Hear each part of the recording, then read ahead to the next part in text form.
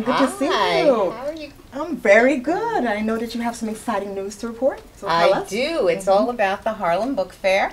And this is an exciting time of the year. Harlem is filled with just dozens of hundreds of people. And one of the greatest things that it gets kicked off with is the Phillis Wheatley Book Awards. And that was held this year at Columbia University, Upper West Side. So we picked it. We know how to pick it at What's the 411? Because long before because long before we even knew that these people, these authors were nominated, we interviewed them.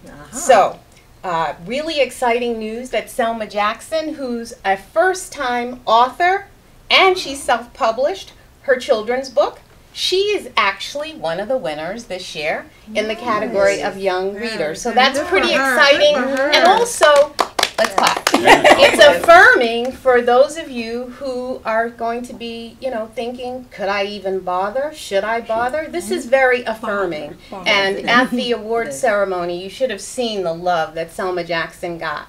And also, we picked in the other category of fiction, a really well-known, acclaimed young writer. Her name is Tiphanie Yanique, and she won in the adult fiction category for her book, Land of Love and Drowning. So congratulations to both of them. And be on the lookout for What's the 411, because as I said, we know how to pick the winners and we know how to give you the updates about what are the trends. So self-publishing, don't lose heart.